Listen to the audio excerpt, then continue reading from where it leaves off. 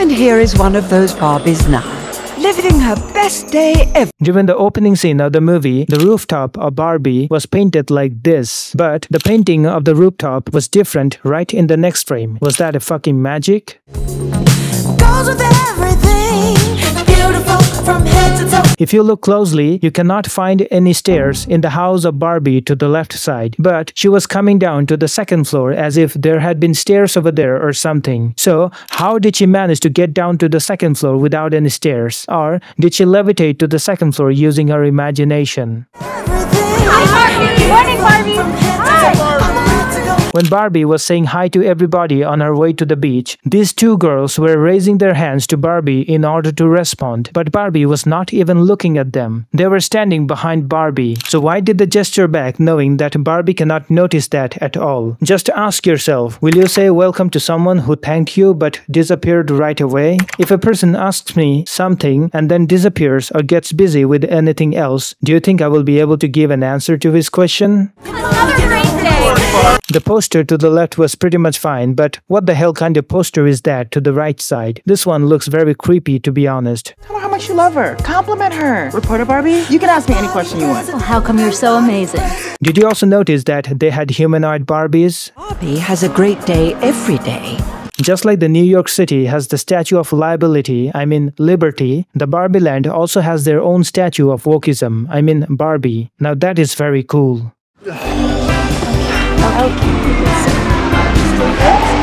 Oh yeah, Ryan Gosling probably had a good sniffing experience while filming that thing.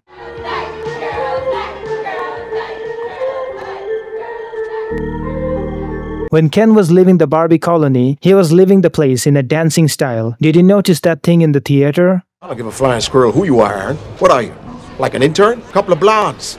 Answering to Barbie and Ken, rollerblading in Santa Monica. The synchronization of the scenes between the Mattel headquarters and the FBI headquarters was amazing. Even the movements of the people on both sides had been well synchronized. This is amazing. Have you noticed the painting on the desk? The white Barbie was also adorned with the same kind of dress in the actual world. Was that a coincidence? Definitely not. The truth is, the mood of a Barbie owner can also impact the mood of the representing Barbie doll. That's why you can see a harmony between the temperament of a Barbie and her owner. You can get to know more about this interconnection on my previous video. And imagination and sparkle.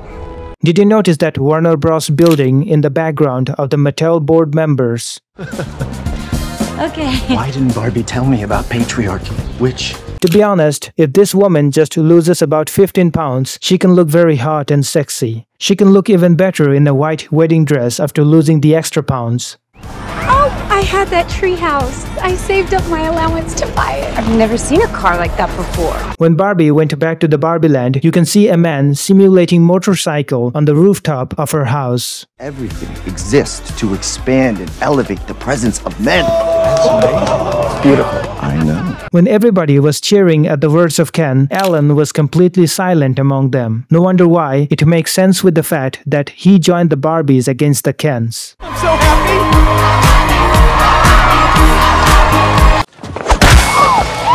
You can stay if you want, as my bride wife. When Ken was hitting the fake tree with the golf stick, all of them were standing to the right side, behind Ken. But right in the next frame, they all were seen to the left side, in front of Ken. Was that a magic? The Nobel Prize in horses goes to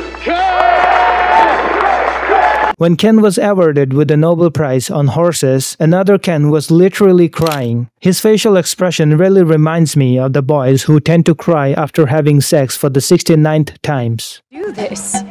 This is Barbie Land. The Barbies worked hard and they dreamed hard to make it everything that it is. When Barbie was upset about the overnight takeover of the Barbie Land Constitution, this guy in the background was vibing and chilling real hard. Let's go get my doll. By the look of this scene, can you remember something? They both have done this playful handshake in the past for the last time when Sasha was just a kid. This another playful handshake was symbolizing the resurrection of love and respect between them. If you look closely, the weird Barbie split her legs the exact same way the legs of a doll can be split. Now this thing was weirdly amazing to watch.